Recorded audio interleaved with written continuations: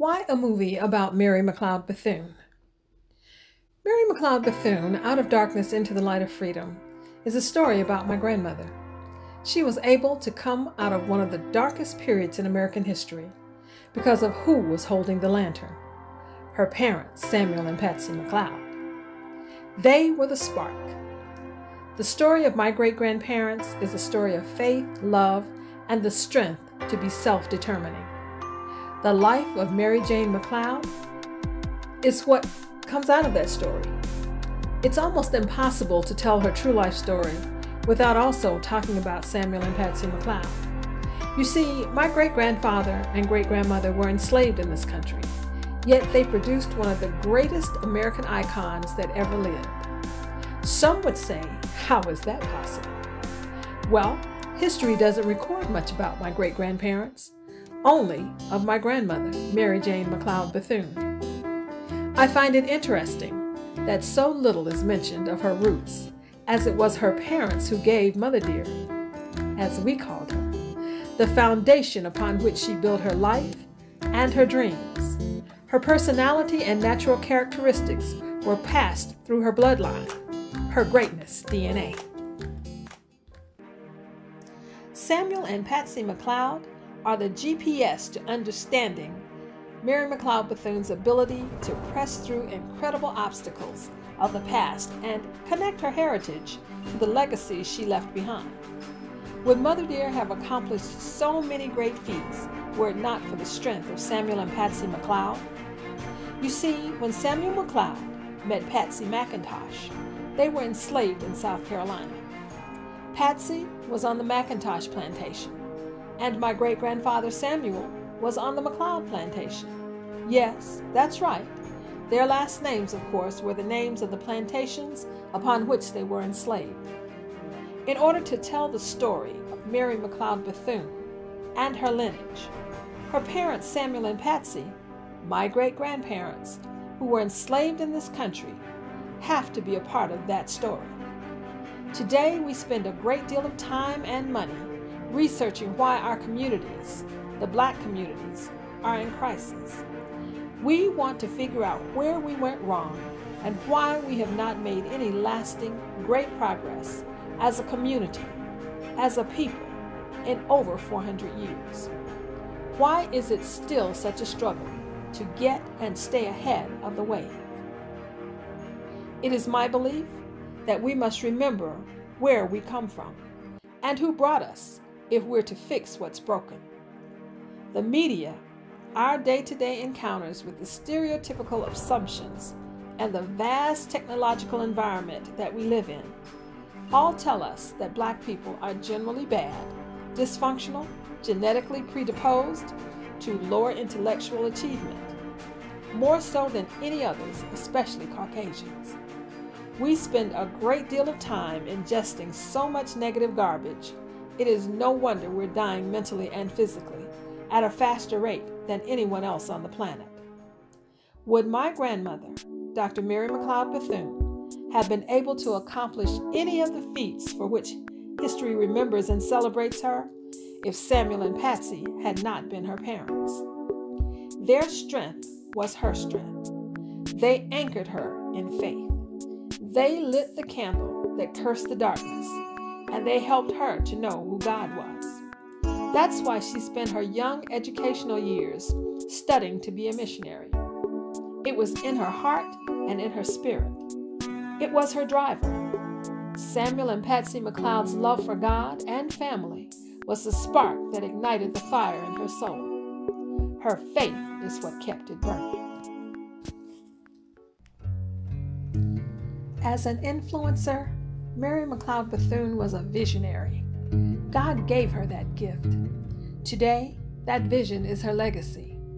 Bethune-Cookman University, which was founded in 1904. She founded the National Council of Negro Women in 1935. She merged her school with Cookman Institute in 1923, officially making Bethune-Cookman coeducational. As she grew and developed the college, her state and national influence also grew. Her friendships included the Rockefellers, Thomas A. White, who started White Sewing Machine Company, Gamble of Procter & Gamble, and many, many others who vacationed in the Daytona Beach area. My grandmother became an advisor to 4 United States presidents.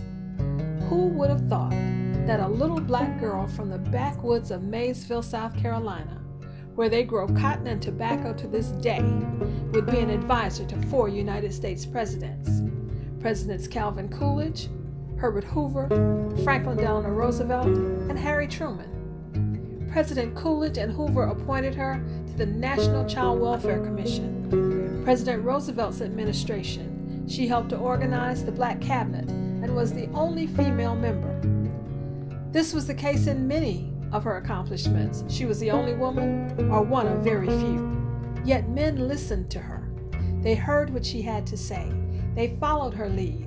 She understood the value of being a woman, and she cherished being a black woman. She was also a presidential advisor on minority affairs and became director of the Division of Negro Affairs for the National Youth Administration under President Roosevelt.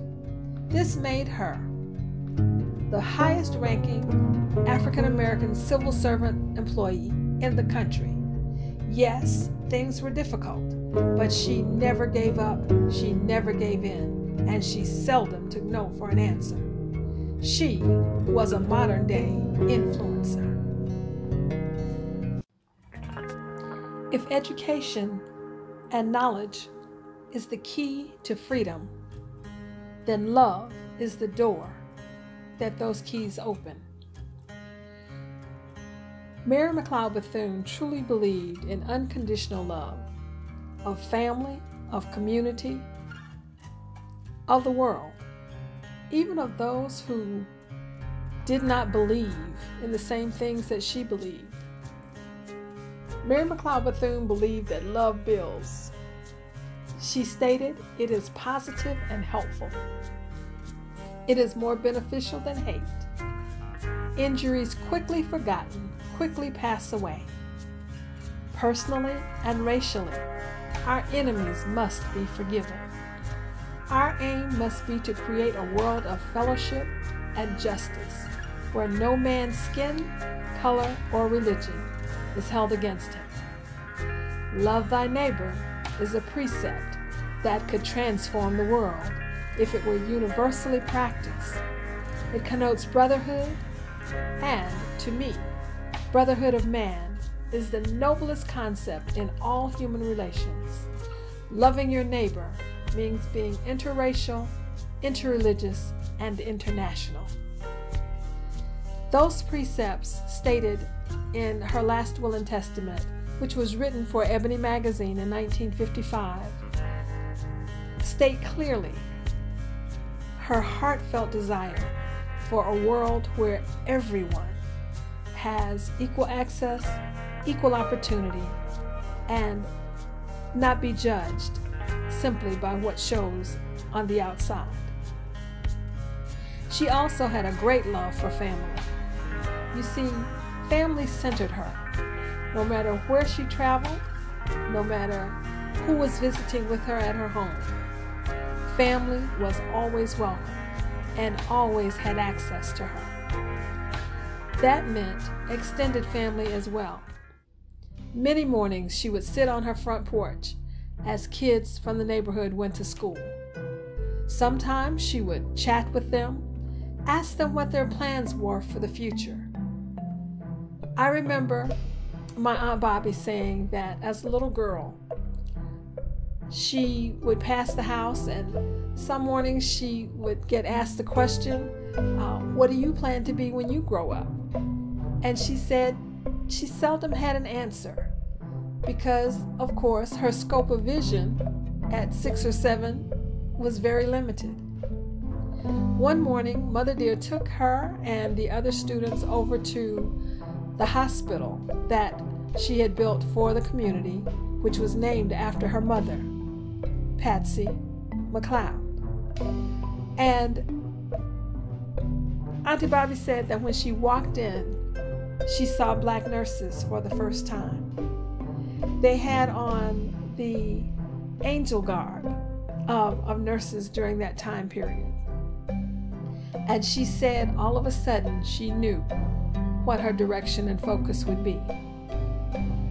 My Auntie Bobby became one of the most outstanding nurses in the world. She traveled internationally, caring for and teaching nurses how to be the best that they could be.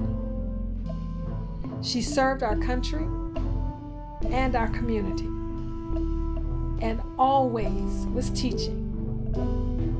She said she got that when Mary McLeod Bethune placed her hand on her head and said, "Come with me, little girl. I want to show you something." That's who Mary McLeod Bethune was. Family mattered. Community mattered. And she never stopped. She worked until the day she passed away to make the world a better place. She truly believed that loving your neighbor as you love yourself was critical to making community whole, making it safe, and making it a place to raise your children. And she said many times that she felt like the community raised my father, Albert, her only child, because she was so busy with the things that God had placed inside of her that she turned his care over to others, like our cousin Georgia or cousin Lucille. But there was always that centering. Even when he was away at boarding school, she made sure that she was in contact. And as he grew up to be a loving and kind person. The community was always at our house. I don't remember a time when our door was shut or people didn't have access. I remember my dad getting out of his bed in the middle of the night because of a phone call from someone who needed assistance. And he never grumbled, he never complained. And even when he wasn't treated in the manner in which he should have been, he never said a cross word. He was a kind and loving man. Now, I'm sure during his heyday, he was quite a fellow because he was quite handsome and he was very smart. But he also understood the world in which his mother lived. He took it upon himself to assist her in building the vision that God had placed within her. Today, much of that vision still exists because of the work that he was willing to put in alongside his mother and the way that she was able to influence the lives of so many people. Love, faith, hope, all a part of the legacy of Dr. Mary McLeod Bethune. That's why making this movie is so important, because the world that we live in today needs to see her not as a documentary, but as a human being, an ordinary person who was able to do extraordinary things because of her faith, because of her hope, and because of the love that God placed within her spirit. Dr. Mary McLeod Bethune, an American icon.